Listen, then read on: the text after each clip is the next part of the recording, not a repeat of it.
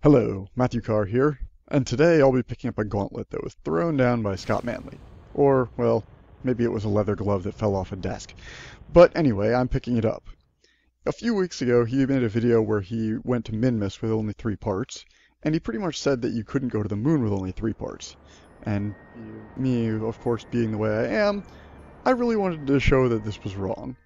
So, I decided to try and go to the moon in only 3 parts. You see here some of my early attempts. They're not so great. They get to orbit all right, but they only have between about 1,000 and 1,500 delta V left over. And to do a round trip from the moon, you need about 2,500 delta V left over when you're in orbit. This is a bit of a problem. So, after trying these two ideas, I came up with another idea that was a bit crazier. So, I started this. Now, on the pad, this only has about 200 more delta V than the craft Scott Manley used, which is not enough to get to the moon. But I have an idea. If I can stage the top tank once I've emptied it, then I'll easily have enough delta V. Of course, this does lead to a bit of a problem. How am I going to stage the top tank? I'm going to need to knock it off on something. I considered knocking it off on an asteroid, but I figured that using an asteroid would actually count as using a 4th part. Also, trying to line up an asteroid to line up just when I launched would take a lot of time, and I'm lazy. So I decided instead to just knock it off on the moon itself. I figure I need to be going by it, so how hard could it be to just clip it and knock the tank off without destroying the rest of my craft? So you see here me adjusting my orbit to come really close to the moon, but not quite hit it. Now, I consider myself a pretty good mission planner, and I work things out pretty well, but I'm not a great pilot. Scott Manley, on the other hand, is a pretty fantastic pilot. He accomplished his mission only using 1 quick load. Now, I'm going to show off exactly how many quick loads I use, just so people who are under the illusion that I'm a good pilot are dispelled of that notion. So you see me coming in here, and I'm making the final adjustments to try to knock the piece off on the moon. And it's going decently well. You can see me just fine-tuning ever so slightly, trying to get it to line up, and then I come swooping in over the moon. Now, you may have noticed one of my problems with this mission, which is that my power is actually finite. I actually only have the 50 power that's in the capsule, and I will never get more because the booster does not generate power. This means turning is rather hard. And now you see my first explosion. I kinda got clipped on the moon. Some of the pieces made it away, unfortunately not the ones I needed. So the quick loads begin. Now you fast forward doing this, blah blah blah, blah blah blah blah. And you notice I also start using multiple named saves because I had to tweak things multiple times to try to get it right. And there we go. So, the litany of deaths starts beginning now as I go through things. This time I don't actually explode, I just miss the moon entirely. You see me going up here. So, another quick load. And maybe a little too low? Yeah, definitely a little too low. And again. And again. Sometimes I did the adjustments just using the abuse of ladder physics because it was a lot easier than trying to reorient the spacecraft. Even so, it doesn't quite work out. You'll see here that the capsule actually explodes a lot while both ends remain. That's because the capsule is really the weak piece. It's the weak link, and so it gets kind of crushed between them and then both pieces go spinning off. And that time I just kind of clip the ground lightly and nothing gets destroyed, which is not what I wanted.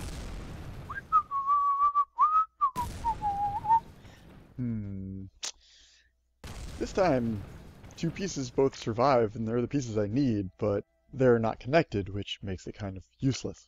Now, 2 explosions for the price of 1! That one's interesting explosion, kind of side by side. And this one inside a wall. And this one I miss one wall and into the next wall. You are getting the idea, I think. I was trying a bunch of different angles, just trying to see what would actually work. You see, I'm actually hitting, like, where I want to hit, and we have a success! A success! It's tumbling a bit, but I'm sure I can work that out. Now, I could fight it with the reaction wheels, but reaction wheels are expensive power-wise, and I don't have very much, so I could just, you know, quick save and reload. Spinning gone! Haha! Knocking off the tank actually gets me about 700 extra Delta V, which is enough to put me into the territory where I can land on the moon. Now, I need to land very carefully on the moon, and use only the minimum amount of Delta V possible. I try it a bunch of times. This time, I just use up too much Delta V. Also, it may not be my cleanest of landings. All looking good, and then not quite. Down she goes. That would be a little hard to launch from. So, let's try again. Landing attempt number 2. I also use up a little too much Delta V. It's already too much gone at that point, so I just restart and try again. This time I try to do it a lot more gently.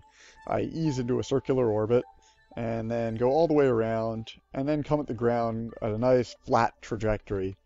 That's the best trajectory for using the smallest amount of Delta V possible. You allow yourself to get really close to the surface while moving almost entirely horizontally, so your counter burn is almost entirely a horizontal burn, so you're not wasting any Delta V on vertical. This time, of course, I may have miscalculated where I was landing. Try again. This landing attempt goes pretty well, kind of how I want it to go. I just kind of slow down to a stop, and I'm not very high above the ground.